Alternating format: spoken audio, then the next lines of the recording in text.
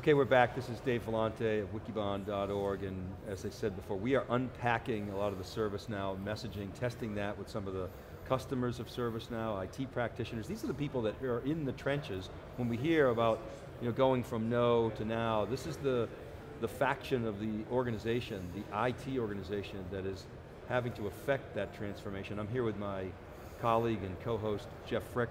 Bart Murphy is here. He's the Vice President of Shared Services, and he's also the Chief Technology Officer at CareWorks, and you've got many titles. You're also the President of one of the operations as well. So Bart, thanks for taking some time out and coming on theCUBE. Thank you. Thank you for having me. You're welcome. So tell us a little bit about CareWorks. You were describing it as a sort of a holding company out of Columbus, Ohio. Tell us about the businesses that you're in and specifically your role. So CareWorks is a family of companies that consists of 6 companies. 5 are in the healthcare space, mostly around the workers' comp and medical management area of the industry. And our 6th company is actually an outward-facing consulting company from a technology perspective, which I'm the president of as well. Okay, so you actually sell technology services. We do, so I manage all of the internal IT resources and infrastructure, and also then manage our external facing organization, which goes out and helps and consults other clients. And so we've implemented ServiceNow actually within both all of the 5 companies within one instance, and our external facing company within one instance, because we do managed services. So there's some different requirements on each of those instances. I always love stories of turning IT as a cost center into a profit center. So absolutely. We'll talk some more about that. Yeah. But before we do, tell us about the unique drivers in your business. Healthcare, obviously highly regulated. Yep. There's Obamacare, all kinds of transformation there. What's driving your business right now? Well, I mean, obviously you mentioned the regulations are driving our business, upgrades, everything from 5010 in that space to ICD-10, and those mandates that are coming down are driving our business. And certainly I think just trying to get care and the cost of care under control. So our value proposition typically when we do the managed care is that we're doing it with a high degree of accuracy, we're reducing the costs on the bill review cycle, and we're getting injured workers back to work, which eventually would lower premiums for those employers. Yeah, and improve productivity for the country. Absolutely, right? Okay, so how do those pressures drive your IT strategy? Well, I mean, so a little bit of background from an IT strategy perspective. The largest company that we have is a managed care organization. They had outsourced their IT for close to 15 years. When I got brought in, we talk about my role as the CTO, I was brought in to build and insource all of that technology capability, which none of it was transferable from the outsource model. So we built up that capability and really had a chance to start and just look at the landscape fresh and say, what type of platforms do we need in our organization to become a high-performing IT organization to help be a strategic asset to the business?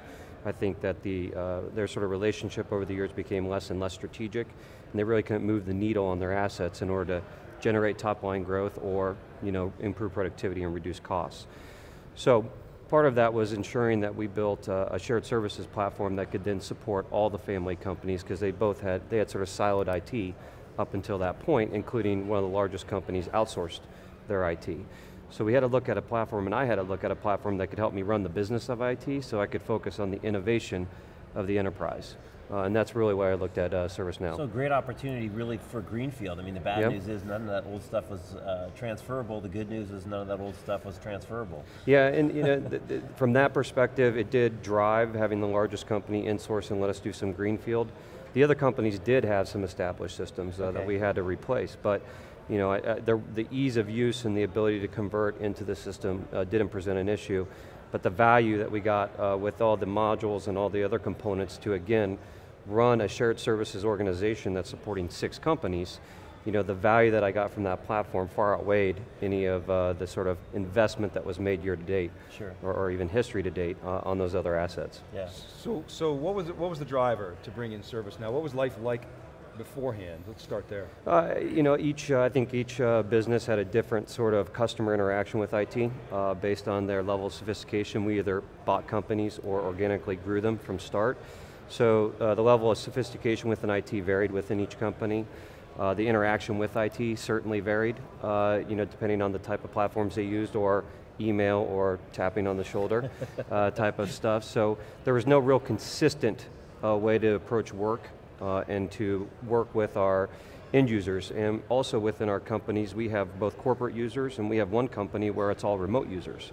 And that experience vastly was different from a customer service and satisfaction perspective than the corporate users, to our out in the field users. So trying to create a standardized way to interface with our business, regardless of company A, B, C, or D, and regardless of what type of technology stack that they're working on, and that's what ServiceNow allowed us to do. So specifically consolidating all these shared services. Yeah. And then as a byproduct of that, I mean, we keep hearing stories about people running on spreadsheets or disparate tools or emails. Is that an accurate description? Yeah, it's accurate 100%. I think every company has that, depending on how they've grown, and we were no different. We've used ServiceNow to do standardization not only of the service that we're providing to our customers, but also to create some standardization on our controls and processes. We use GRC, which is the Governance, Risk, and Compliance module. We're highly regulated, so there's an audit going on almost every day of the year, whether we're doing it internally or whether we're getting audited by an auditor. And each company's on a little bit of a different cycle so that we can help support that. So we've been able to centralize all of our audit testing, all of our control testing, automate schedules around that, which has then in turn reduced our fees from an audit perspective. So there's tangible ROI with that level of standardization, not just within IT and tickets, but within spreading that out into business operations and IT operations, like audit, for example. As that tangible ROI measured in the cost of achieving compliance, the productivity impacts? Oh yeah, right. So not getting fined, right, is always good. Yeah, okay. Not having exceptions on your report is good, and being able to reduce your professional fees because they're willing to accept your rigors of testing is another key component to help drive down those consulting fees that you're paying on a yearly basis. So there's the lower risk, you mentioned not getting fined, and yeah. then the better productivity. And then are the original 5 units or 6 units then customers of the IT services firm, or is that, did you do that, just, we talked before about, transfer costs and, really getting a handle and more organized around that? Yep. So the way we approached it, and this is before my time with the founder, they bought a technology company about 8 years ago. Knowing that one of their largest companies was outsourced and they need to start building that capability internally.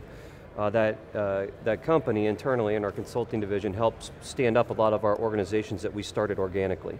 There's other companies that we purchased which had their own IT assets that came into the organization. So we have this sort of mix of capabilities that we've built ourselves to help support maybe a startup of one of our companies to bringing in established assets on different technology platforms that we needed to manage as well. Okay. So part of it was to build up that internal capability so that we could be a strategic asset to the business. It's good that there's CEOs out there and CFOs out there that see IT as a differentiator to their business, and that's how they view us within our organization. We are not simply a commodity. They understand that that's just not the case, especially in a high complex world as it is in managed care and healthcare. Do you think that is a sentiment that is generally changing in the industry, i.e. that IT can be a source of competitive advantage, or do you think that's unique to your organization and your executive management? I think it's unique to IT teams that can actually speak to the business and be that partner at the table to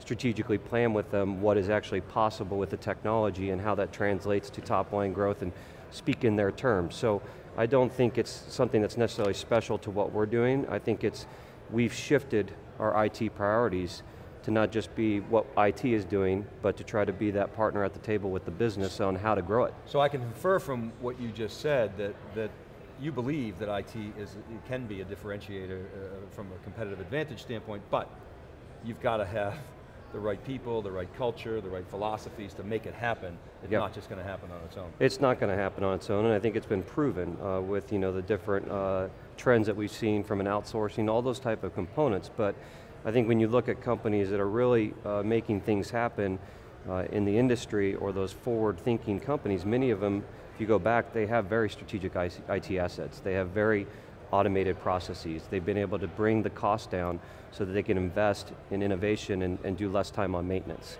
That's a real big driver within my team. And maintenance to me and technical debt, all those type of components that you hear about that make IT sort of a cost center to the business, it's not bringing tangible value to them. is spending time on things like an upgrade of IT service management platform that hasn't been touched in 7 years. And it's 2,000 hours and a bunch of money, and that's the type of stuff that I want to stay away from. That's why a cloud provider like ServiceNow brings value to me, because I don't have to be distracted with an internal IT project simply because I've ran out of support or those type of things, and I can focus more on what is a good business innovative idea that we need to bring into our systems to help them grow revenue. Did you do a detailed business case before you brought in ServiceNow, or was it more just kind of, hey, this makes sense? We did do a detailed business case. I think, from the standpoint of what we thought the upgrade costs were going to be, again, that cost of labor every 3 years, the licensing, but we also looked at the full package, so you get sort of, it's one of those great things and bad things. You get all this functionality within ServiceNow, you get to choose how you're going to use it, and you need to build out a roadmap in order to leverage that to sort of retire redundant systems. So that's the sort of the roadmap that we built and the business case we built was all around that, and trying to get rid of redundant systems, get standardization, and really build out a shared services organization which did not exist. So the hard dollars were sort of ongoing maintenance and new CapEx on legacy systems, and then the soft dollars were the productivity impacts, and I'm assuming that because your executive management seems to be pretty IT savvy, that those soft dollars were a major factor in the business case. They weren't just redlined and ignored like oftentimes business cases. Yeah, and we do that in operations as well. So it's not a foreign concept to our business, and we relate automation to other soft costs and hard costs as well. So I think you have to look at it holistically, and the total cost of ownership, not just a year one return. Other than the plan to effectively retire older systems, what were your concerns about bringing ServiceNow on? To be honest, I had concerns if I didn't bring ServiceNow in. My team, I did a team-based procurement. My team, it was 100% votes to ServiceNow and not one vote to another supplier that we had in. Is that right? Yeah, so from that perspective, to have an IT team that's excited to work on a platform, we all want to enjoy our job. Service management is not a sexy business. IT service management, certainly not. So to make it fun again and to make a platform that people can use and easily configure to automate, we've automated onboarding, offboarding, important sort of processes to automate, but they just aren't, they aren't the most fun to work on, right? So to get sort of your team excited about a platform, to get them bought in, it really was a good key differentiator as well in looking at ServiceNow. What about some of that tedium out? Yeah, the only problem you have is you have to really build your talent, and you have to build your organization. It's a new skill set, and you have to really invest on the training side, which was another component that we talked about during the procurement, was that we wanted to be self-sufficient. I want my teams all to be self-sufficient. We shouldn't rely on any partner. It's good to have them, but we shouldn't have to rely on anyone. So you have to do a good investment there to make sure that you're getting team ramped up in a manner where they can effectively move that needle on the platform. So that was part of the business case too, that sort of Absolutely. training and reskilling and so forth. What about the security question? You're a highly regulated industry. Tell us about the discourse and the narrative internally prior to bringing in ServiceNow. Well, my IT compliance director reviewed the solution. We do some certain things, we lock it down from an IP perspective. That's why we have 2 instances of ServiceNow. One that sort of serves our external consulting business, the other that serves our internal. So we've done some things to sort of limit that risk, even being in the cloud. But I think more and more regulators and other people are getting very mature in understanding these cloud solutions and sort of where their value is and where the risk is and how well they manage it from a data center perspective, from an audit perspective, from all their controls that they have in place, which we can then leverage in our audits as well. And we've had no issues from an audit perspective at all since we've gone live. And did you, prior to bringing in ServiceNow, did you get some outside help, from whatever, cloud broker, cloud service provider? We did, you mean as far as our implementation? Yeah. We had a consulting partner that came in for about, I'd say 30, 60 days. And again, the whole point there was to not only help us stand up our instance, because we had to insource and build 15 systems, so this was just another one. I only wanted them to help us, but I also wanted them to pair with us so that we could become self-sufficient.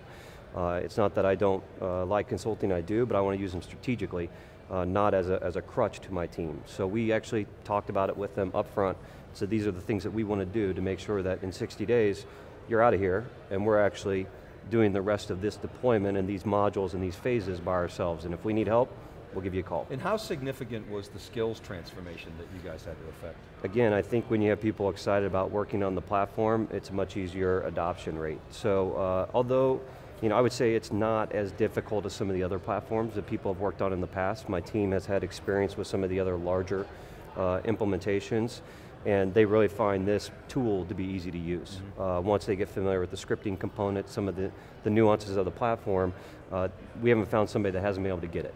And what made them so excited? Did somebody come from somebody else and they'd worked on it before and was the inside evangelist, or no, really no real great evangelists. or, no real evangelists. They just came from other systems where they had either a nightmare scenario with upgrades, they had a nightmare from an admin perspective as far as trying to manage it. They just weren't good systems as it relates. Now it could be just a product of the time. They could have been implemented 10 years ago. Right. But as far as a platform for us moving forward, and for me, trying to look at cloud solutions as a CIO and CTO to say, where can I invest in the cloud that's not strategic from an asset perspective for me, so that I can focus on the business assets versus things that run IT. Right. And so I think those things combined, along with the ease of use and the platform, those things all resonate with the team. Anything that you really want ServiceNow to do that would make your life better? What's on their to-do list? On my to-do list is actually to try to get through more of the modules. Okay. So I think it's just a constant investment. We're working on asset management, license management now. I think it's just you have to have a consistent method to implementing ServiceNow. You can't take a break for 6 months, you can't wait a year. You have to constantly be improving it and looking at ways to reduce my overall cost and structure of IT, and to articulate that cost back out to these different business units, so that cost center accounting it's helping me with, that activity-based accounting it's helping me with, where I didn't have those systems in place before. So that's your main advice, that was my other question, advice to IT practitioners. You're saying keep exploiting the platform. You have to, right? And it's not to invest everything in ServiceNow, but there's tangible benefits to the modules that they have, and there's even more of a benefit to have it in one repository that you can report off of, which creates a lot of efficiencies for us as it relates to capital spending planning, budget planning, go down the list, right? License renewals, all those things. If I can have one sort of system of record, hey, that's a win for us. All right, Bart Murphy, great story. We're out of time. Really appreciate you stopping by theCUBE and thanks for sharing your advice with IT practitioners. You're very welcome. We are unpacking the customer perspective here, looking at how the ServiceNow messaging resonates with the customers and what they're actually doing with the platform. Let's see, we've got FICO and Yale University up next after this break. Keep it right there. I'm Dave Vellante with Wikibon with my co-host Jeff Frick. This is theCUBE. We'll be right back.